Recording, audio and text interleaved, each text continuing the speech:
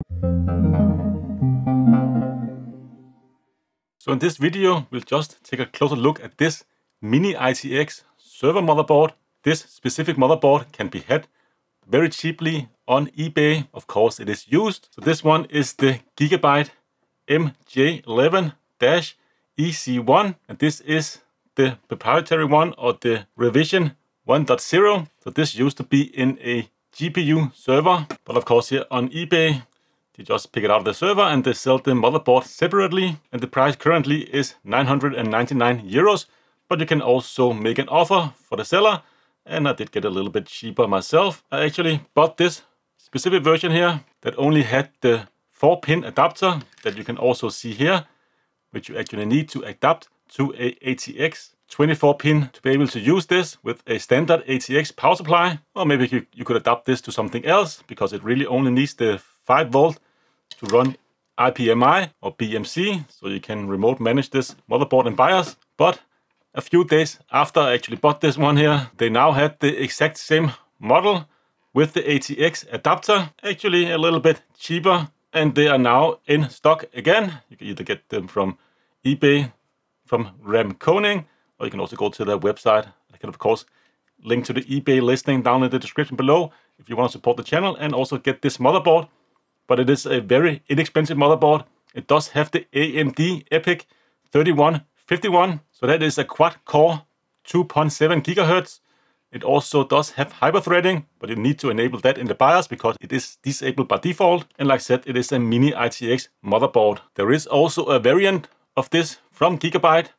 You just have the 0 in the end, so same model number, and it is revision 1.2, but this one here, it does have a PCI Express x16 slot here, instead of this Slim SAS x8 slot or Slim SAS 8i. So it is a little bit more consumer friendly, and I believe this one you can also actually use the 2 other fan headers on the motherboard, or at least control them. On this one, they just run full speed all the time. You can only really control the CPU fan header, but other than that, I believe they are identical. But in this video, of course, we'll take a look at the non-zero variant, so revision 1.0, and the only physical difference is of course you do have that, like I said, x8 Slim SAS port here, or Slim SAS 8i. It can run in PCI Express x8. You can unfortunately not bifurcate that or split that up in any ways inside the BIOS. x8 is the only thing you have. It would have been nice to maybe split it up to 2x4, for instance.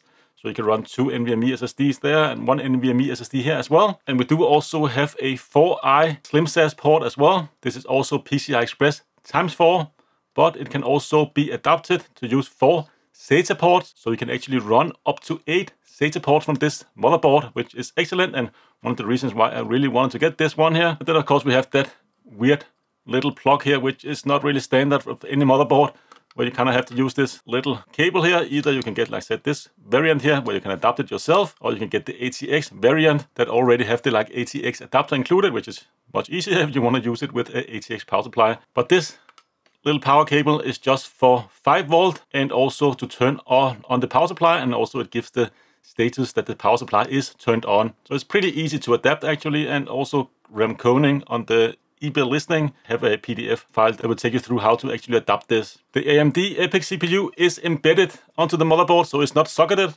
You cannot change that out, which is a little unfortunate, but considering everything is included, you get the cooler and everything for the price of the motherboard, I don't really think you can go wrong. I don't even think you can get a modern CPU or relatively modern CPU that can deliver this kind of power at 45 watt. For that price point of the entire motherboard here. But of course you need to factor in the fact that you need several adapters if you want to use either PCI Express or get some more SATA plugs on here as well. We do have 4 memory slots here, and this one I believe can actually run in 8 channels, but you will then greatly reduce the transfers or mega transfers, and this motherboard does support registered DIMMs. So RDIMMs up to 2666, but I believe it can only run at that full speed with 1 memory stick or 1 DIMM installed. If you install 2 DIMM to run dual channel, for instance, you're down to 2400 and so on and so on. And it will get even lower in terms of speed if you install all 4 channels, or if you saturate all 4 channels with memory. So if you want the fastest speed, you can only really use 1,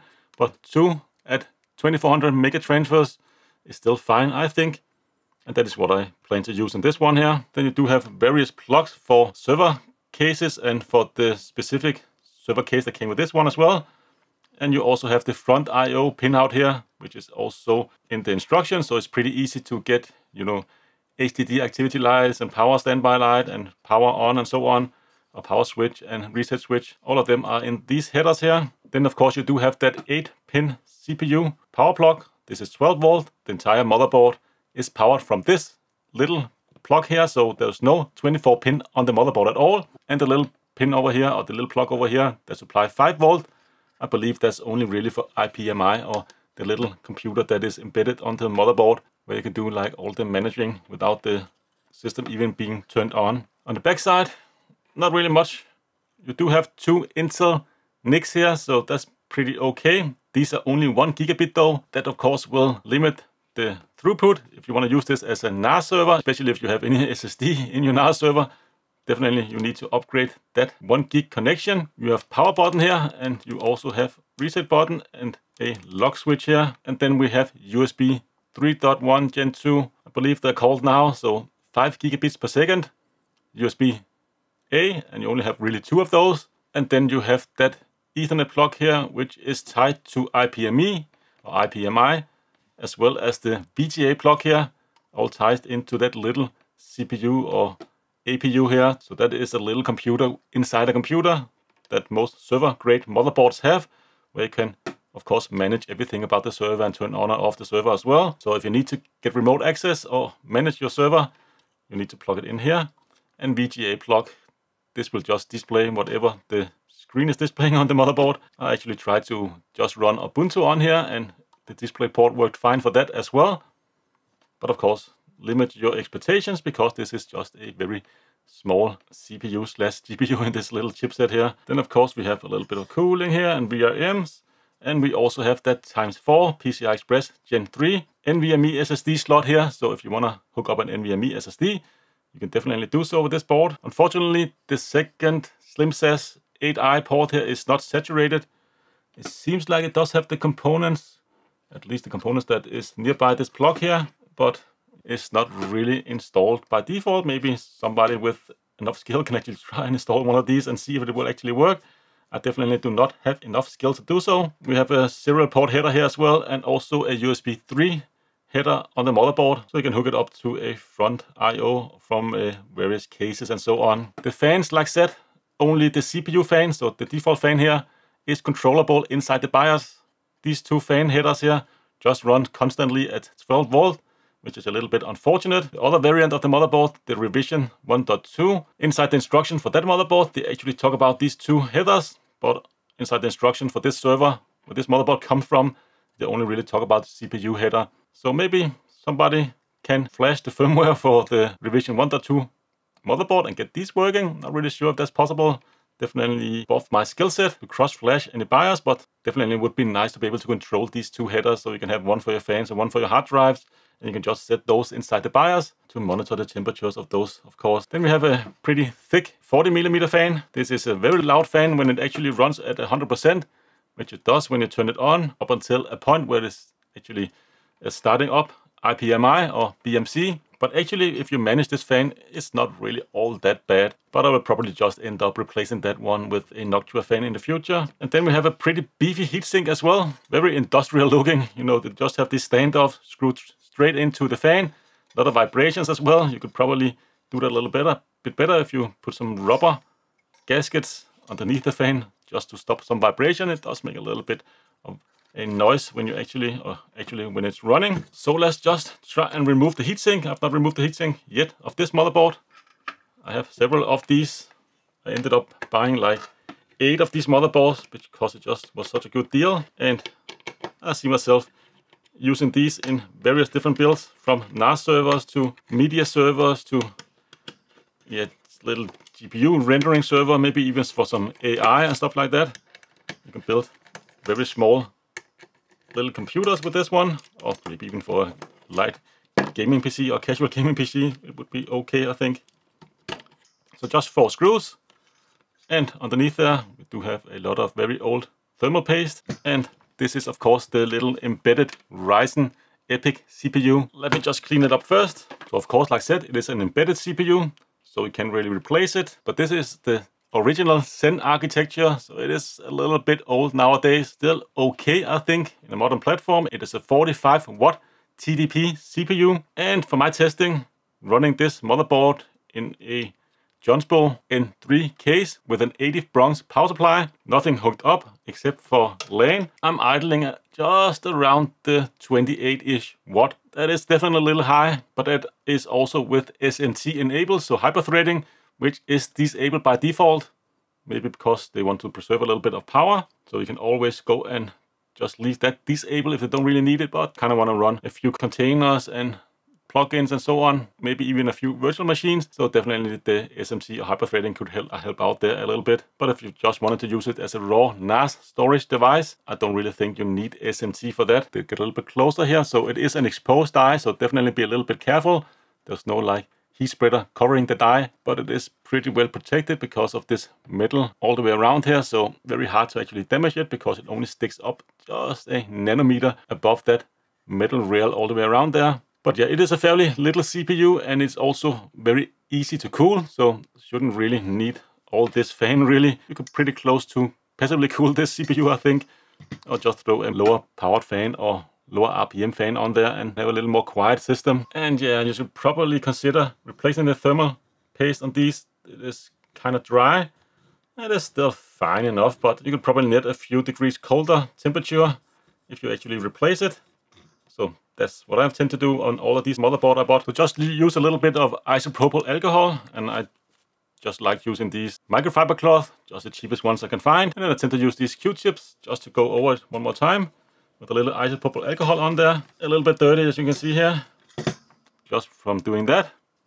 And the same with the CPU as well. Let's go through that one more time here. A little isopropyl alcohol. And then I just use a dry Q-tip just to get every little aspect off there. I use MX6, but you can use whatever you like. This is just so cheap. You can buy them these relatively big 8 grams tubes. So if you have multiple devices, it's definitely nice to have plenty of that. And it's better to use too much rather than too little of this thermal paste. Especially when you have an exposed die like this. And I tend to just want to spread it out a little bit here. Again, because I have an exposed die, it's very important that every aspect or every inch of this, or rather millimeter of this die here, is actually covered in thermal paste, at least close to it, just like so. And then just put the little fan on here or heat sink. And I just like to cross tighten my things, especially stuff like this. A little bit at a time, and cross tighten is definitely the way to do it, in my opinion. And now it should be able to last the next 6 years without any issues. At least that's what Arctis is advertising, that this should last 6 years. And of course, remember to plug in the fan again. In terms of if you want to use a different CPU cooler on here, we're looking at around 6 centimeters of spacing between the holes. And that's of course 60 millimeters. So maybe you can find a CPU cooler that actually fit on here. I just want to use the standard one because it is more than plenty. But yeah, 6 millimeter spacing between. And on the back side we do have a metal bracket, of course, to screw into, and a lot of little resistors underneath there. Would have been nice maybe to have a second M.2 slot on the bottom of the motherboard. That's maybe a little bit much to ask for a server grade motherboard like this. So I think that was pretty much it hardware wise. These tapes on top here is just because I want to cover the MAC addresses for the NICs on here. But of course you can see the actual MAC address there. It's a little unfortunate that it doesn't have 10 gigabit NICs because the CPU actually do support 10 gigabit, but it definitely have been nice. So what I plan to do with my specific build, or the first build I'm going to do with these boards, is I am going to get a riser cable. So going from Slim SAS 8i into a PCI Express x16, of course only running x8 electrically. And then I want to connect a GPU to that, just a like NVIDIA Quadro GPU is what I'm planning. This is the P2000, because it's very slim and it only really needs PCI Express power. And for the x4 M.2 NVMe SSD, I plan to use this as a x4 PCI Express. I use it with a riser or an adapter, so I can actually hook up a 10 gigabit NIC here. I'm not really sure if I should go SFP or just base T, but I have both on order. That is what I plan to do, and I have ordered all the adapters I need. And for the Slim SAS over here, next to the SATA port, I just plan to use this as 4 SATAs, so I can have 8 SATA plugs connected to this motherboard, or 8 SATA drives. So that means I'll get 10 gigabit networking, I'll get a NVIDIA GPU that I can use to encode or decode video, and I also get room for 8 SATA hard drives. I can run, of course, standard mechanical drives or SSD or a combination of the two. I plan to run on-rate on here, at least for the 2 first servers I'm going to build, and I've already tried on-rate on the build I am in the middle of, and it works just fine. So I've already made this little nice adapter. I know it's beautiful. This is just to get IPMI up and running. Let's just do that now first. Plugging it in, and then of course I have 5 volts going in to these cables here, and yeah, it is active. So let me just plug in the cables here, and we should see it booting up now. You can see the little LED starts flashing. Now it's just booting, and you can see it's flashing pattern there. Kind of need a network plug in here, and yeah, now it is still booting up, but you can see a different lighting pattern there. Turn off the light, but you can see the little IPME LED there will of course tell you what's wrong or what it is doing right now, even without you actually logging into any interface. But I think it actually is booted up now. 2 slower flashes and 1 quick flash. Let's just go to the computer and try and log into IPMI or BMC. So of course, to log into BMC or IPMI, you need to find the IP address of the motherboard. So go to your firewall or your router, just go to whatever DSPC server you have, and of course find the IP address. And mine, you can see up here, is 119. To log into this, very easy. Username is admin, password is password. So that's what you need to log in. Very easy. And of course you can go and replace those credentials, which is definitely something you should consider. So now we are logged in, and this is the dashboard you're met with. Currently, we don't really have anything going on here because the motherboard is turned off. Only the little CPU or little computer within the computer is actually turned on, so you can do some management. You can see up here in the left corner the actual firmware.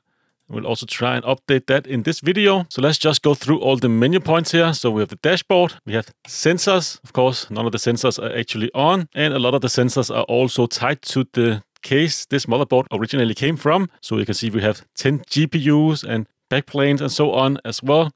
But you can really use this with this motherboard here. Underneath sensors, we have system inventory, and that will just take you through all the hardware of this computer. So you can see the CPU here. We can expand all of them and get the information about the CPU. So it is a Zen CPU. We do have maximum speed of 2.9 gigahertz, speed of 2.7 gigahertz, and we have 4 cores and 8 threads as well. But again, we do need to go in and enable the threads inside the BIOS, and we'll also just take a look at that in this video. But of course, you can see all the information about all of the hardware connected to this motherboard. So on the memory, for instance, you can see it was at one point hooked up with a 16 gigabyte Micron memory. See the serial number, the size, and so on. 16 gigabyte dual rank at 2,400 mega transfers per second. And you can also find the information about the PCI inventory, HDD inventory, and NIC inventory. But yeah, other than NIC, we don't really have anything connected. And these are the Intel i210 gigabit NICs inside. Not the highest end ones, but still okay. FRU information is where, of course, you will get all the information about the motherboard or the system. So you can see the manufacturer, and also you can see the case for this motherboard as well. You can see the board product name. So it's the EC1-OT. Of course, you have serial numbers and so on and so on. Logs and reports is where you find any kind of log information, whether you turn on or off the system, or if you have any issues with some of your components. This is where it will turn up in the log. So you see the last log was actually 8 months ago. So fairly recent, and I believe this motherboard came out in around 2021, 2022. But you can also see the system log, audit log, and video log as well. So video log saved, but we do have an audit, and that's just me logging in here right now. Under settings is where, of course, you will have all of your settings, funny enough, but you can actually capture a blue screen of death. Pretty handy and useful. You can set, of course, date and time, and you can go down and set the time zone down here. And you can also set it to automatically use NTP to, of course, pull the date and time, which is definitely very handy as well. External user service. So you could, I guess, call Gigabyte if you have any service issues with this board here. And of course, if you are a enterprise reliant of this server here, of course, you need to get very quick service. So yeah, I guess they have that baked into the motherboard. You also have KVM mouse setting. So you can set it up to these 3 different modes. Lock settings. So you can set up these 2 different lock policies. And you also have advanced lock settings here as well. Media redirection settings. So we have general settings, VM media, remote sessions, and active redirections. So remote media, I guess you could just hook it up to, a NAS server or an CD, DVD drive. Yeah, in the server world, they still use CD and DVD and VGA and serial ports and so on. Still not really that modern, but they don't really need it for what they actually use it for. We have VM media instance setting. Yeah, you can set up the parameters here, up to 4 for each of these menu items. Remote sessions. And here you can actually go and set it for different keyboard languages. So yeah, we have a lot of the European languages. I live in Denmark, so this is what I'm going to use. And of course, you can hit save to save, and active redirections, whatever that means. So yeah, you get an error here. The server encountered an error while getting media info. So I guess you need to be hooked up to the internet and to the servers, or proper servers, to use this. You get network settings here as well. So network IP settings, set up the network IP for the inbuilt NICs, and you can also create a bond. So if you wanted to fail over, dedicated or shared, and you can also set up DNS here as well. PAM order, IPMI, LDAP, Active Directory, and Radius. Okay, you can actually change the order of this. I'm not really sure what that is, but we have platform event filter. So you have the event filter. I guess you could press it and filter it out, and you can set up different informations here to whatever kind of filter you want to filter out. I guess if you have an event often from a sensor or something like that you don't really need to pay attention to, you can kind of filter that out. And these are just the predefined filters as well. Alert. So we have all these alert policies as well, and there is quite a few here by default. And then we have LAN destinations, and again a lot of these by default set up here. Yeah, whatever that is, I'm not really sure. It's not really my expertise. You have services as well. So you have a web service, KVM, CD media. Okay, that's just the port for the different services. So of course web is 80 or 443, and KVM and so on just have different port numbers, and you can go and edit that if you would like to. No, I don't think you can actually change the port number, but you can change the timeout period. So yeah, if that's something you want to do, you can of course do that, and you can also of course disable them. SMTP settings. I guess if you want a email notification when there is a new notification or when there's a new alert, you can be notified quickly through email. Definitely very handy. SSL. We also can of course upload a certificate, so we don't get that annoying SSL warning every time we log into the server from a new browser. We have a system firewall. So we have basic one-touch settings here. So yeah, you do have a firewall you can enable or disable for whatever reason. I guess maybe if you have other servers hooked up to the same switch, you can kind of filter out some of that noise or some of the other servers trying to get into the server or whatever. So yeah, do have a firewall built in. Of course, we have basic, advanced, and expert mode. And then you can go in here and make different rules and filter out whatever is trying to get into your server you don't want to. User management. Of course, this is where you will go in and change the password. So anonymous is disabled by default. You can go and enable that if you want. And we do have the admin here that we are actively logged into. And if you want to change the password, you can just do so here. Write in a new password.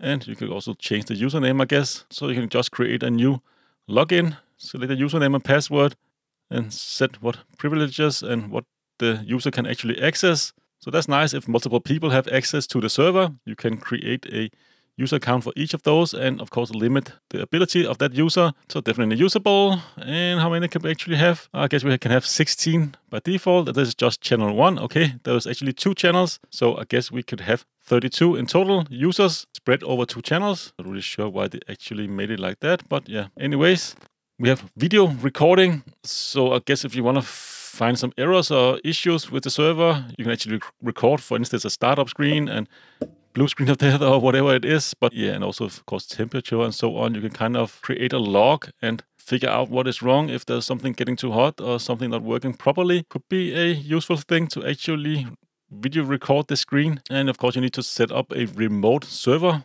to actually record to, because there's no storage, at least not yet, inside the motherboard. And you can also set, of course, the video quality and the compression level and so on and so on. That's kind of nice. It could be very usable if you want to diagnose something, have an issue with the server, you don't really know what it is. So you can just set a trigger here. Whenever the temperature is at a certain point, it will start to record the screen, and you can kind of see if there's something actually happening or triggering that issue. Then we have the fan profile, and you can actually go in here and create your own fan profile. You cannot delete the default fan profile. I recommend that you just copy this one and create your own, because you cannot edit that either, and it does have a pretty aggressive fan curve. So it will run at 50% at its lowest point. There's also this other profile, so low profile RX. Guess that the previous owner made this profile, and it's definitely more manageable. So you can see here it does go down to 20% of the fan RPM. You can select here what you actually are monitoring.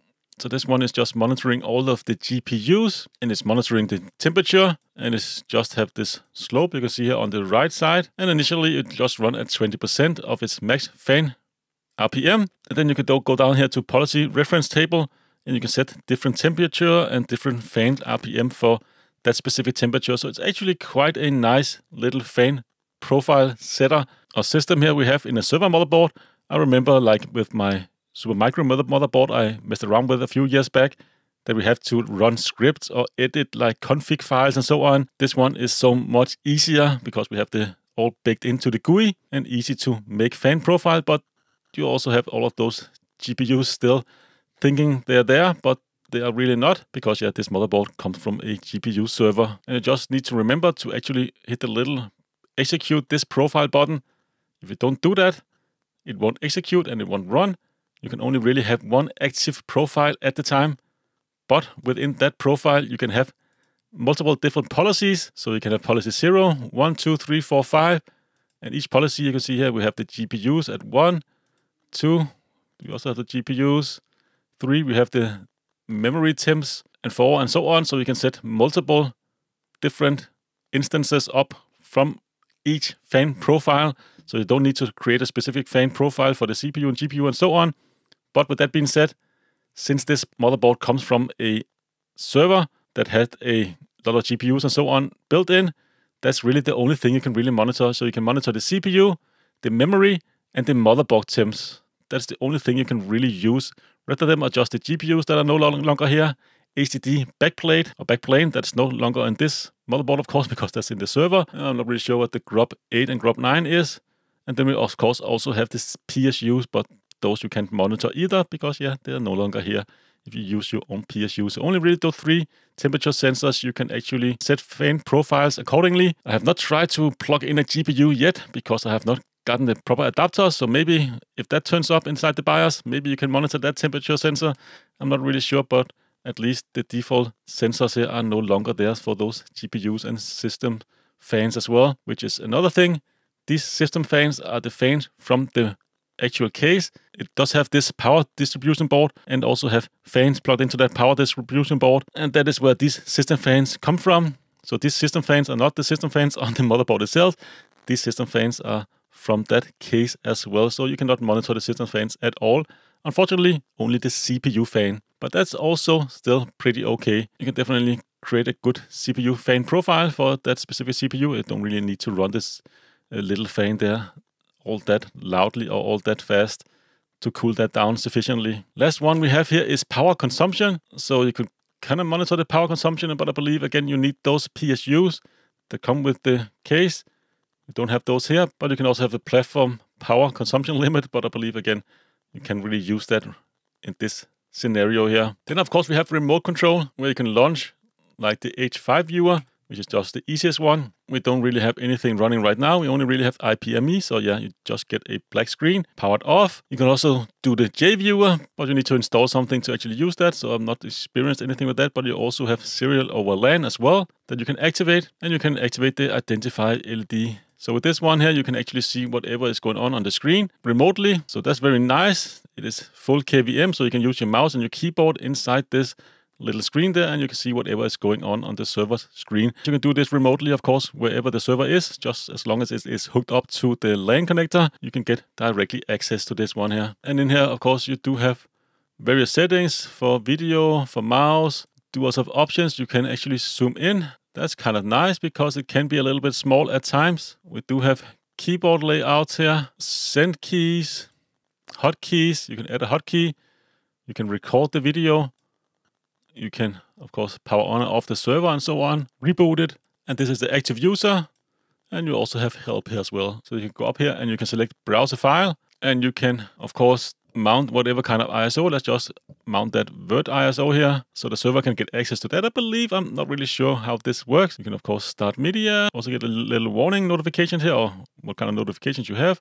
The zoom level, and you can also host display is lock the display, and you can also turn on the server here. Then we have image redirection, and I have no idea what that actually is, but I guess you can redirect some images remotely or have some remote media. Maybe it could be useful, I'm not sure. Then we have the power control. What you can do here is, of course, power on, power off, and that is powering on the motherboard itself, or the entire server. You can do a power cycle, you can do a hard reset, and you can do an ACPI shutdown. So you tell the software to actually proper shut down before you actually turn off the server. And then we have a maintenance mode here. So you can go and back up all your configurations. Definitely a good idea to do that. So if you mess up anything, you want to go back to the manufacturer default, you can do that. It does take a few seconds. And now it is ready to download. And you do get one of those EPYC files. So let's just back this one up. Then we have firmware image location. So you can upload it, or you can also have it from a TFTP server. Firmware information, of course, you can see the firmware is installed by default. It's from December 2020. So yeah, it is around 3 years old now, but 3 years is not really that old in a server world. Build date and so on, and you can see various other informations down here. Then we have the firmware update, and this is also where you can actually go and download the BIOS. Definitely recommend you go and do that as well. Nice to have a backup. For some reason, it's not letting me download the BIOS, but you can actually do that here. And this is also where you update the BIOS or update BMC. And we'll do that in a moment. First, let's just have a look at all the other settings. So we have prevent configuration. If there's any of the configurations you do not want over flash whenever you are updating the BIOS or the firmware, you can just click whatever here. If you don't want it to disable the NTP server or SSH, and for instance, all the settings you have for IPME and network, you can just click those and it won't reset or reflash those settings because it will probably just go back to default everything if you flash the BIOS without actually checking any of these boxes. So that's definitely nice if you do not want to set all of these things up again. You can just check one of those boxes. You can restore configuration, so just one of those EPYC files. You can restore them here. So do a backup before the firmware update, and you can restore it manually. That's definitely also one way of doing it. You can also do factory defaults.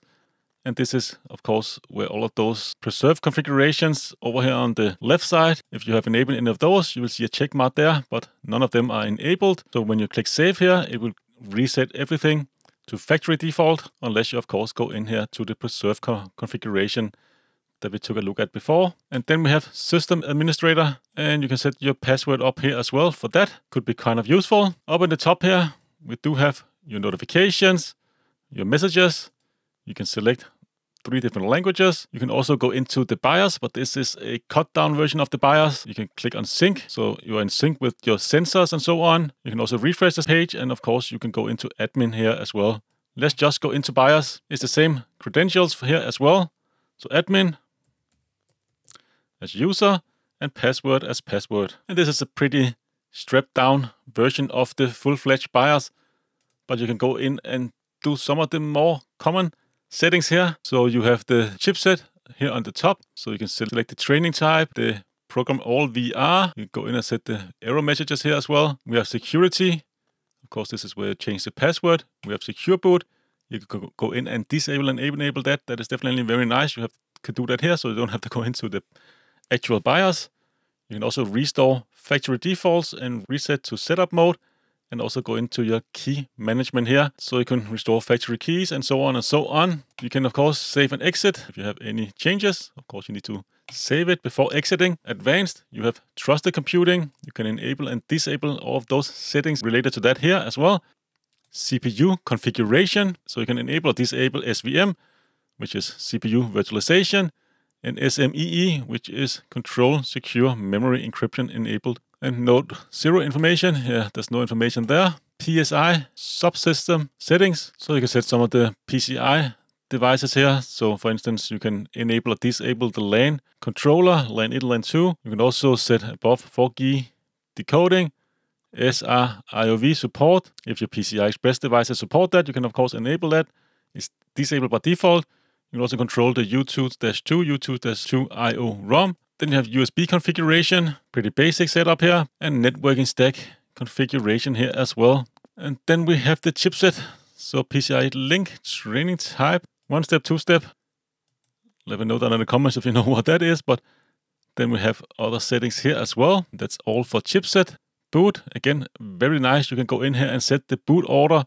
So you can boot directly from a USB device, for instance. If you want to boot on-RAID on here, like I want to do, just set this to USB, and you can even disable the rest of the boot options, which is definitely something I'm going to do in the future. You can enable or disable quiet boot, and then we have server management, and you can see those settings here. System event log as well. So that's all the stuff you can do from the cut down version of the BIOS. Most of the stuff you probably need is in here, but for instance, if you want to enable hyper-threading, you need to go into the proper BIOS, and there's also a lot more settings you can do from there. But it's definitely very nice to have this, very easy to get into BIOS. First off, I want to just show you the BIOS update. So there are several firmware updates for this motherboard, but it's not really on their website. I found most of them, or all of them, of a forum called Serve the Home. I can link to that forum post down in the description below. You can find links to these BIOSes there. So the BIOS I want to flash on here is the 12-6117, which is the latest BIOS, at least that I've been able to find. I believe it's from November 2023, so it is very recent. I'm recording this as of January 2024. So you just need to select the rom.emi_enc file, click on that, start firmware update. Just let it process the file. You don't really need to do anything here. Don't need to access any of the drop-down menus. Doesn't really work, only with other file types.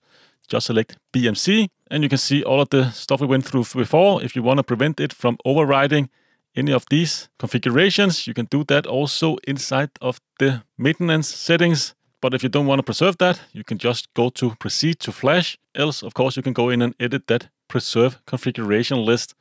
I just want to override everything because I want to start completely fresh with the latest BIOS. Then you get this propped up message asking you if you will start the firmware upgrade now. You will not be able to access the BMC until it flashes and restarts.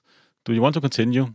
Just click OK. Just let it process, because first off, it will just upload the file. Once it's uploading, it will tell you what it will actually update, and only from there it will go on with the actual updating. It is a fairly long process, so definitely you need to have some patience here.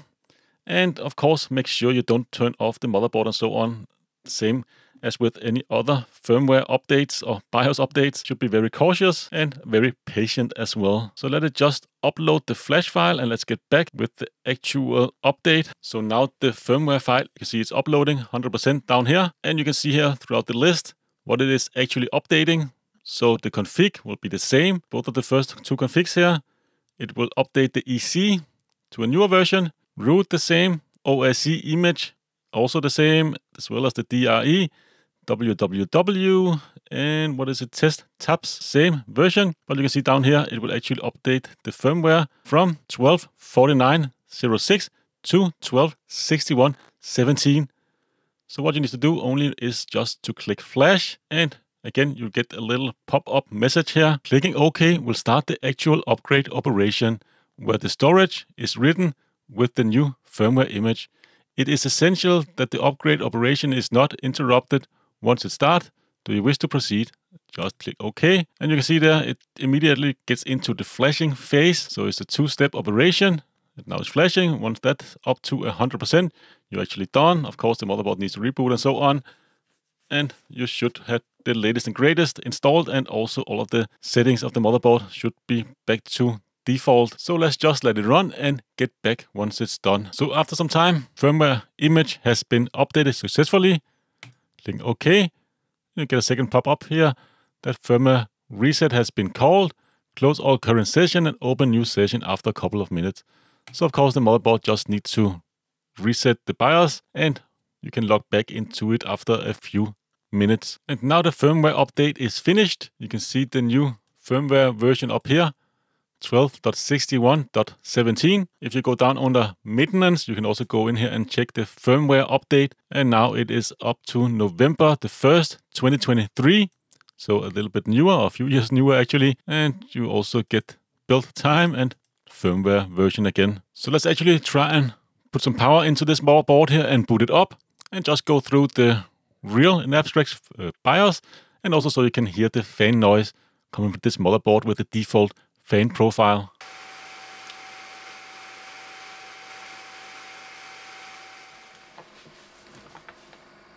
So now the motherboard is turned on and it is around the 50% RPM for the fan right now, which is the default, lowest it can go.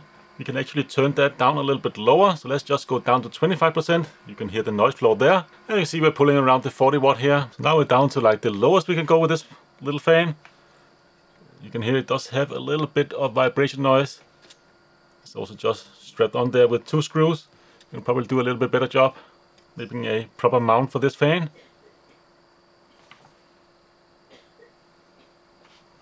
But I think this is definitely manageable, and if you want to use it in a NAS enclosure with a lot of disk spinning, you won't really hear this fan unless, of course, it is running at its maximum RPM. Let's just get into the BIOS and enable hyperthreading, and also just go through some of the menu items we have there. So now let's just have a look at the BIOS. If we get any information here about the board, this is just the main page.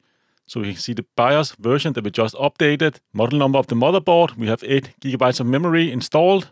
Let's move over to the advanced. So first off, let's just enable hyperthreading. You need to go down to the AMD CBS settings down here. Go into Zen, Common Options, and then go down here where it says Core/Thread Enablement. And then you have to agree here as well. And from there, you can enable SMT or hyperthreading. So it's disabled by default. Just go down and set it to enabled. Now you're good to go. And now you have the 8 threads as well as the 4 cores, or 8 thread that can work in conjunction with the 4 cores.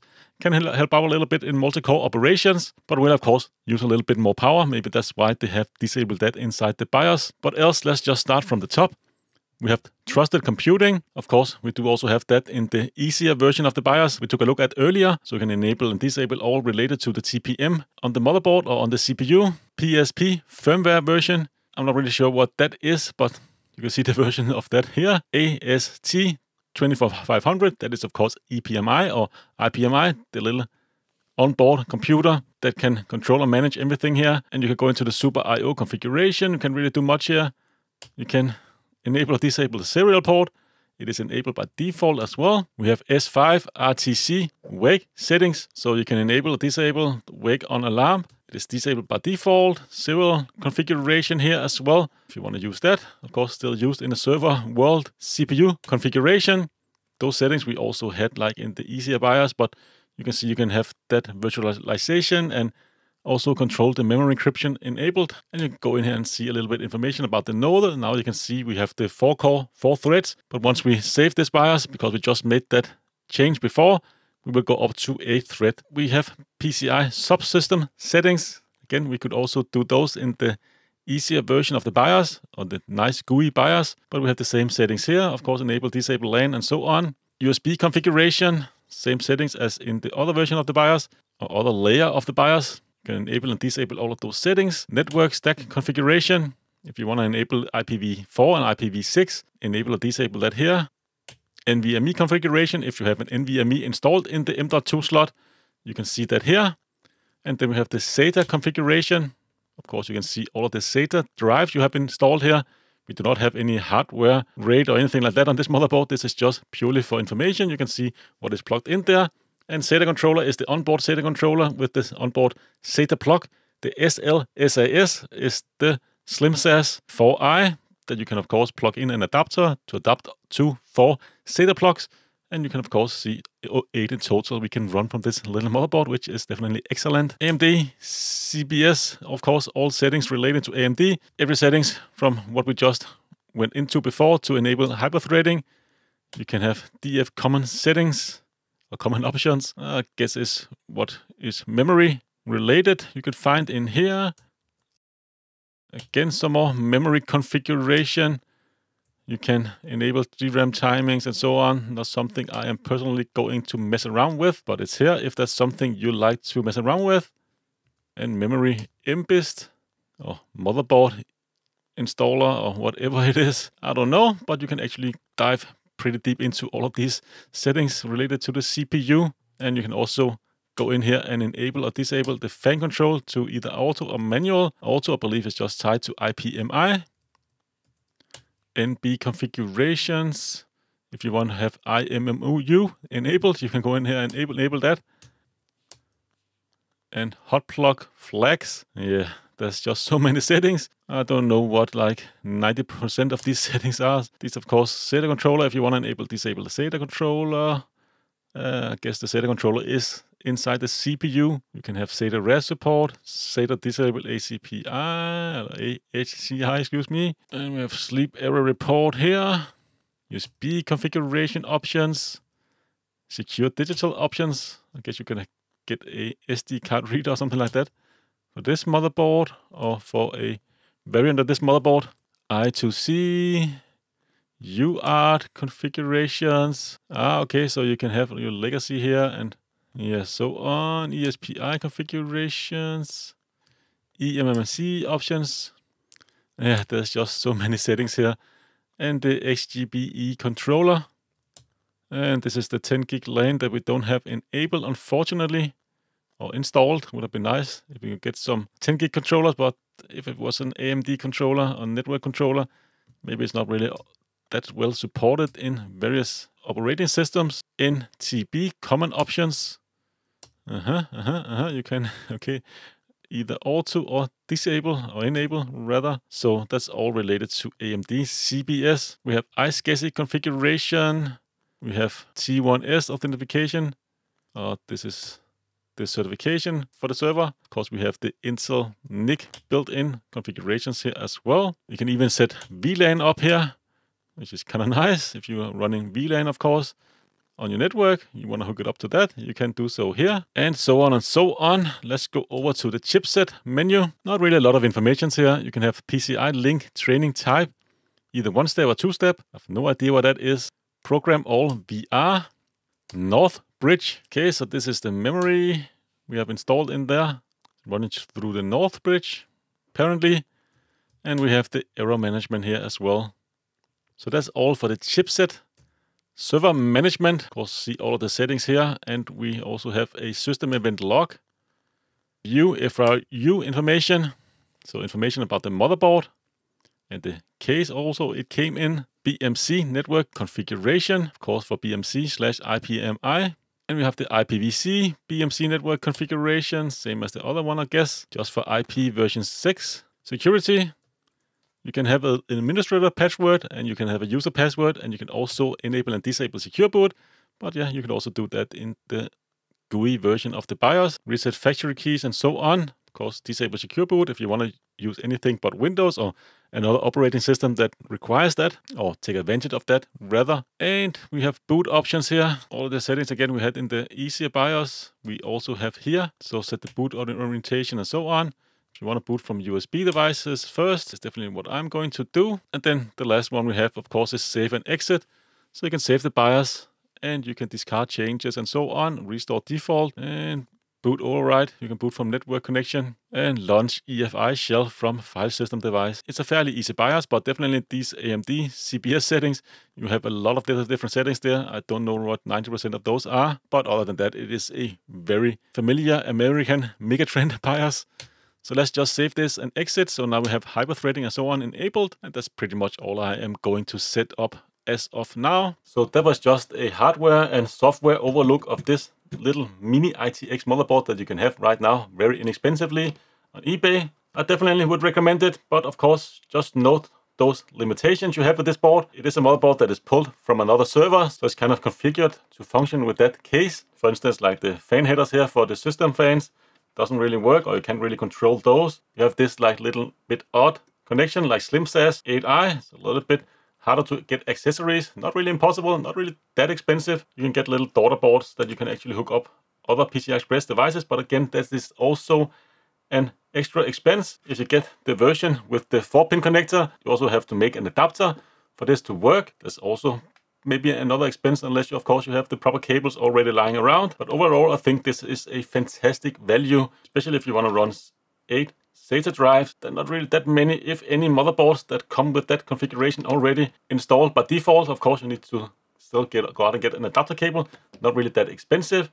And you can run 8 SATA drives off of this motherboard. Would have been nice to see a 10 gig connection built in, but again, for this price point, you can't really complain. Even if you could live with just 1 gig, or you can also link aggregate these two together to get 2 gig connection, that's probably fine for a lot of folks out there. And also factoring in the low price, it is a definitely go ahead in my opinion. I, like I said, went out and got like 8 of these boards. First I just got 2, and I thought maybe it wouldn't be nice to just have an extra spare, or maybe 2 extra spares lying around, because I wanted to build 2 servers originally, and a few days after that they had the version with the 24-pin adapter for sale. I was considering just sending these ones back, but I think I will actually find some systems I can use them in pretty easily, and you can build very small form factor systems with this. So definitely highly recommend it, but just note those shortcomings. A very good place for information is the Serve the Home thread that I've been reading. A lot of great information there. You can get new BIOS updates, and people have tried several things like flashing the BIOS from the revision 1.2 on this motherboard and so on.